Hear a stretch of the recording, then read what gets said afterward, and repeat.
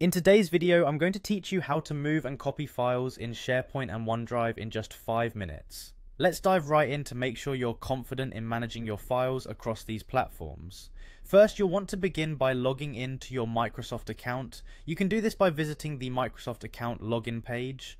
Enter your credentials, and with that, you're one step further into the process.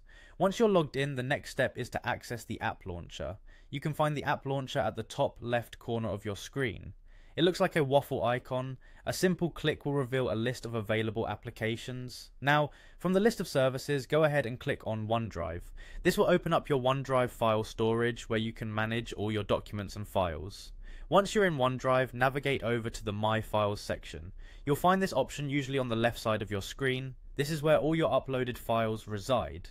With your files displayed, it's time to select the files you want to move. Click to highlight the files you wish to transfer. You can hold down the Control key on your keyboard if you're selecting multiple files. This selection is crucial to ensure you're moving the right files to your desired location. Once you've selected the files, locate the Move To button on the top menu bar and give it a click. Alternatively, you can access more options by clicking the ellipsis or the 3 dots. This will also give you the Move To option. This step is essential to initiate the move process. Now you'll need to choose the destination folder. A dialog box will appear, allowing you to navigate through your directory. Select your desired folder where you want the files to be moved. Review your choice to ensure it's accurate before proceeding. To finalize, click on Move Here. This will complete the moving process of your selected files into the new folder. It's a straightforward way to ensure your files are organized according to your needs. It's worth noting that this process is quite similar in SharePoint.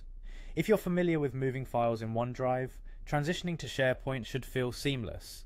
In SharePoint, once logged in and viewing your documents, the navigation and the available options mirror what you've just learned. This consistency between platforms means you can move and manage your files efficiently, regardless of whether you're in OneDrive or SharePoint. And that's it, you've successfully learned how to move and manage your files in both OneDrive and SharePoint.